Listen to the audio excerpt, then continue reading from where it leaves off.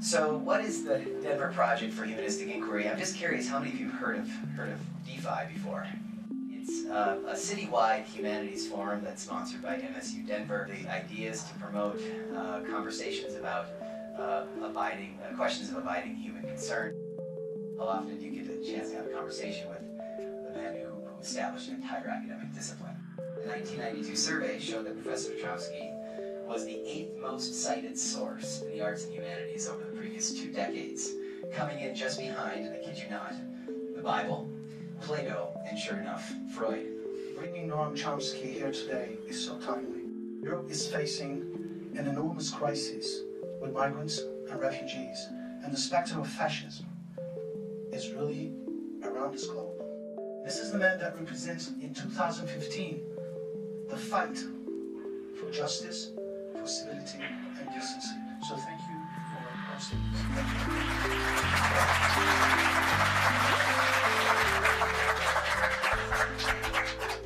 Thank you, Professor Chomsky. We're so happy to see you. Happy to be here. I begin by asking you to comment on the role of the humanities in higher education today. Well, the humanities are the repository of the cultural wealth of human society. They provide us with understanding the foundations for creative thought, the contributions of the great figures of the past. So the question is, do we want to be civilized human beings or extricate ourselves from the history of the human species and start as blank slates, knowing nothing about except what we saw on the internet this morning? And the role of the humanities is to try to prevent the latter from being the case. What contributions are you most proud of, and which do you think have had the greatest impact in terms of scholarship and or society? Well, actually, that's for other people to determine, not for me. I've basically worked in 2 domains for all of my life. One of them is scholarship and science. I could describe to you what I think the contributions are. I think it's helped to open the way to an investigation of the most fundamental property of human beings, the primary distinction between humans and other organisms, the reasons why we are having this discussion and our pet dogs are not, namely human language. The parallel side of my life, ever since childhood, has been engagement in social and political struggles, efforts to reverse, change, modify persecution, oppression. And now we're at the point, it's reached the point where we're actually facing the significant likelihood of extinction of human life in anything like its present form. Just this morning, if you read the newspapers, you would see a report that finally made the newspapers about something that's been known for some time, about one of the many very close encounters with termination of the species. 1983, when U.S. experimental attacks against the Soviet Union, feigned attacks in an effort to determine the nature of their defenses, were taken seriously enough by the Russians so it almost led to a nuclear war, which would be a terminal war. This is one of many such occasions. There's others, quite a few others.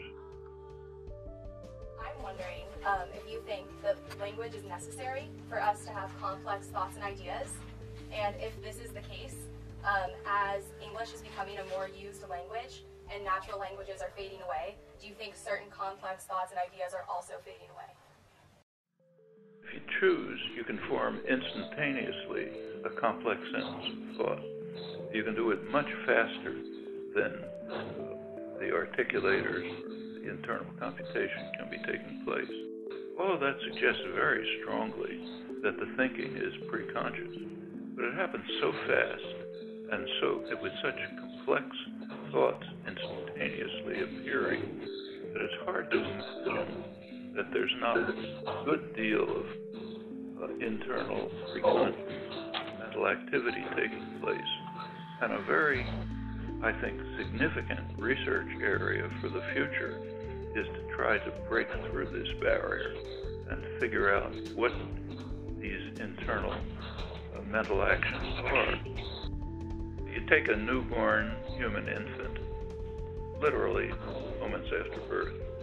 The environment around it is just a lot of noise, auditory, visual, sensory noise of various kinds. The infant instantaneously collects out of that noisy environment language-relevant data, and it then proceeds in a systematic way through the first months of life, a couple of years of life. By about maybe 2 or 3 years old, has pretty much the capacities that we're now using. You talk about how the foundations of language are innate, and somehow things like artwork can cause you to be empathetic and communicate so much, but without words. So I was wondering if you had any thoughts on that. Of course, we communicate in all sorts of ways. We communicate with gesture, with style of dress, with how we comb our hair, all sorts of things. All of these things communicate. Every culture that's known has some form of expression that roughly falls within what we loosely call music, and in fact dance as well. It's hard to imagine that they have a selectional advantage in the sense of Darwinian evolution. They somehow fulfill a fundamental human need for self-expression, creativity, interaction with others, the communal, creating social bonds, and so on. Of course, it's quite different from language. Music is true or false. Professor Chomsky, should professors be required to issue trigger warnings to students during lectures which deal with difficult topics? I understand the concerns that lead to that request. My feeling is they're very much overblown. There's no reason why people your age shouldn't face difficult and challenging topics. Should. If it grates on your sensibilities, the kind of thing you have to learn to live with and overcome and challenge.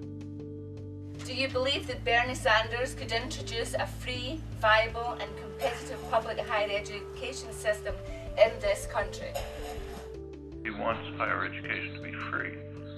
And that's hardly a utopian ideal in rich countries. Very high educational standards, like say Germany or Finland, it's free.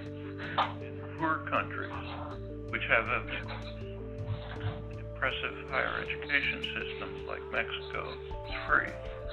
In 1945, when I went to college, I happened to go to an Ivy League college, University of Pennsylvania. The tuition was $100. I don't think there's any legitimate economic basis for anything but education. But I'm perfectly happy to pay taxes so that the kid across the street can go to elementary school.